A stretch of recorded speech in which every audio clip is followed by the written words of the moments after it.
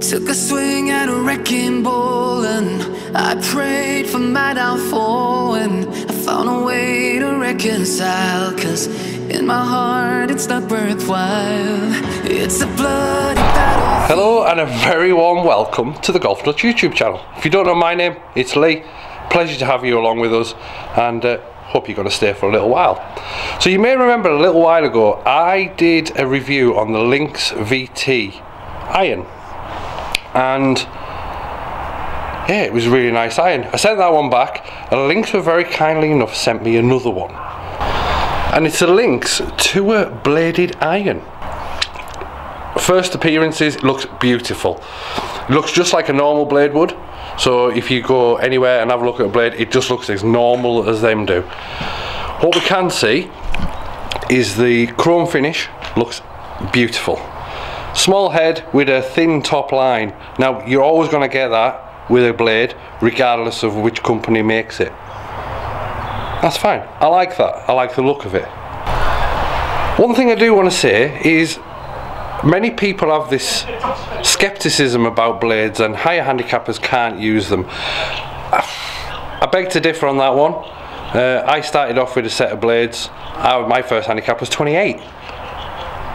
So what's stopping you? Yes, the forgiveness isn't there like it is with a cavity back. I get that, I understand that as well.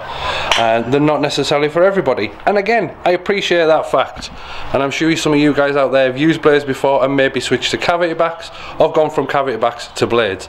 I currently play a cavity muscle back iron, which if you've watched the previous vlogs you'll see which ones they are, and they're going to be put up against a test in this vlog. They are available fully custom fit, like I say.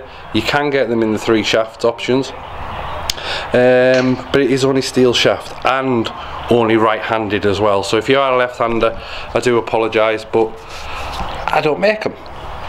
So let's hit some golf balls, let's see what it feels like on the driving range, and then we'll go and get some numbers and we'll see if it's any different to my current irons. Comment down below if you think it'll be better or worse, knowing statistically that a blade, unless you hit it out the middle, doesn't necessarily go as far as your cavity back iron. So comment down below, what do you think of the look of it? Would you play it? And do you think it's going to be better than my current clubs?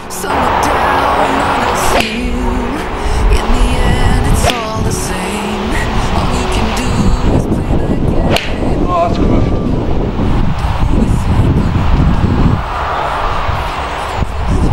Ow. And again, there's a golfer in me somewhere.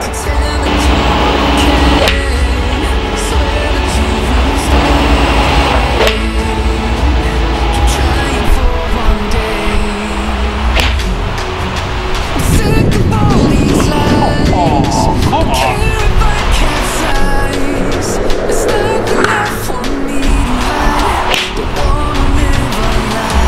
Two in a row. Wow. What a feel. So we've hit some, and first impressions, the thing looks stunning. I've been hitting it quite well. Hit it out the centre, which is happy days.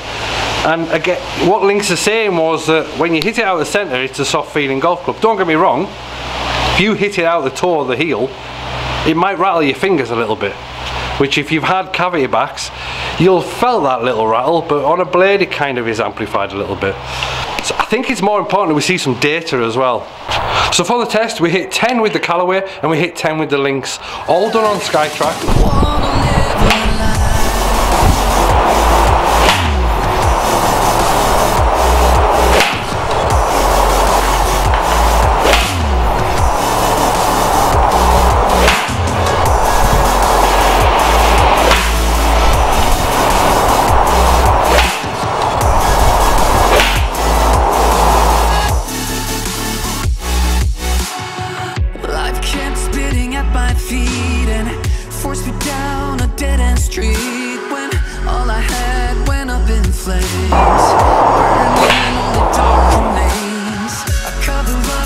Part of my skin, oh, 'cause I don't like the person within, oh.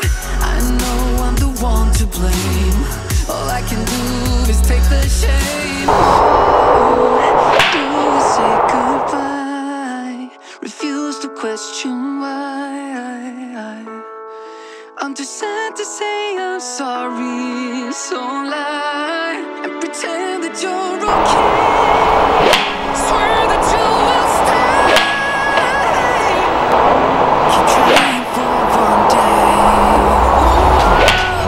I'm sick of all these lies. I don't think I can hit that much better than that.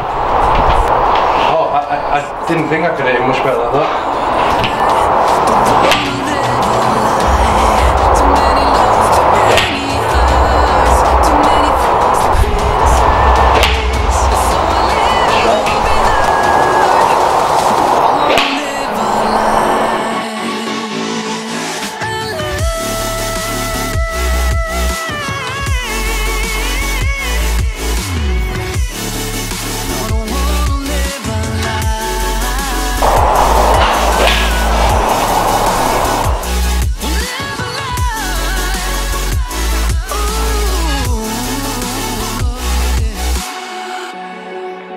Sick of all these lies. Care if I capsize.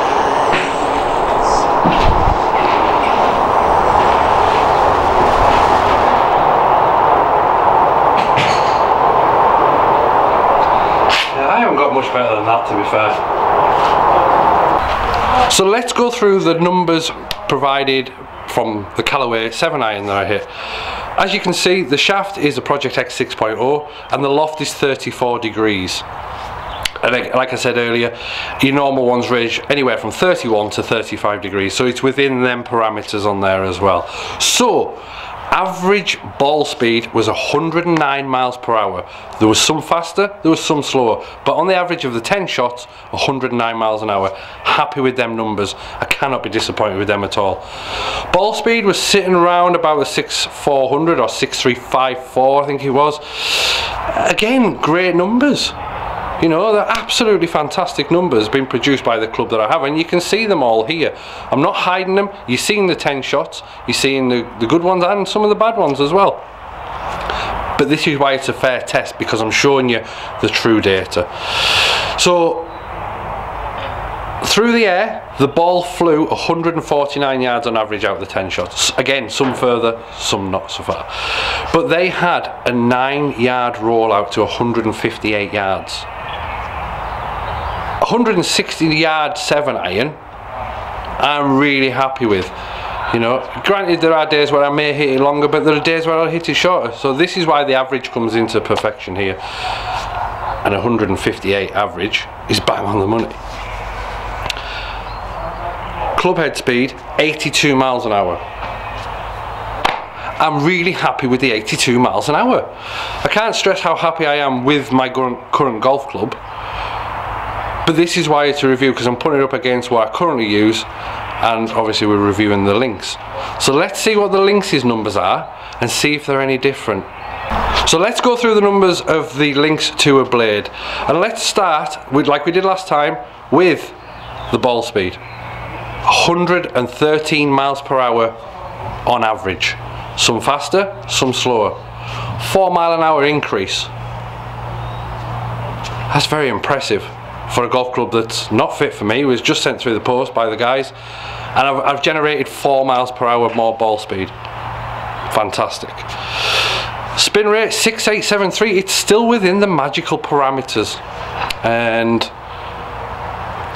I'm really happy with them two numbers as well. Average carry 154, rolling out to 162 on average. That's 8 yards of rollout on that golf club. Again, it's gone further through the air with the Lynx than it has with my Callaway. Granted, that'll be down to due to ball speed, club head speed, but we'll go to club head speed in a minute. And I was hitting them both really well. So let's talk about the club head speed. 86 miles per hour on average. The fastest being 90 miles an hour club head speed. And as you can tell from the previous Callaway numbers, that's a big jump. That's a big jump. And what we are going to get is, there is 1 degree of difference in the heads. The Lynx is 33, the Callaway is 34. The Lynx is 1 degree stronger. But that doesn't equate to to the increase in club head speed and the increase in ball speed. That is down to the shaft and it working properly for me. So let's review the product. First and foremost, cosmetically it looks absolutely beautiful with the polished chrome finish. Can't deny that. A blade looks really nice on the floor to my eye. May not look nice to your eye, but it looks nice to my eye. So cosmetically it looks nice. So there's a tick in the box for that one. Price wise, I said in my What's in the Bag 2020, if I could get a set of blades that was reasonably priced, then it would make me think of switching over to a blade. The price for these is £499 brand new. I don't think you can get a decent set of second-hand cavity backs for that. And I don't think you'll get a decent set of second-hand blades for less than that. But these are brand new. So the price is a great price. You cannot argue with that price at all. Moving on to performance, it's outperformed the Callaway. The numbers are there. There's no hiding any numbers. I'm not making it stand out better than it is. The numbers are there. The numbers do not lie. It is better. So two things I'd like to see from Lynx is maybe better shaft options, but also possibly doing it in a combo set where you've got the VT at the top end of the bag, so your 3, 4, 5, and then from 6 to pitch and wedge in these. It might just open the market up slightly a little bit better to you guys at home, because 3, 4 and 5 irons in a blade can be quite hard to hit. And I guess the question you're probably asking is, would I buy them? I'd like to be given more clubs from Lynx of the same ones, so maybe a 4 iron, a 6 iron, 9 iron, something like that, to get half a set and have a game with them. Have 8 holes here at Carlisle Golf Club with them irons and see how I can hit them in a game of golf, as opposed to on a driving range where we're just getting numbers. So before I would make the leap, I would have to have something like that. So would I recommend them? If you're in the market for a set of blades, you'd be crazy to give these a miss. They perform the same way as any other ones do, and we've had other people hit these golf clubs that says it feels no different to the Mizuno, and that's a statement. But on that statement, I'm going to leave it there.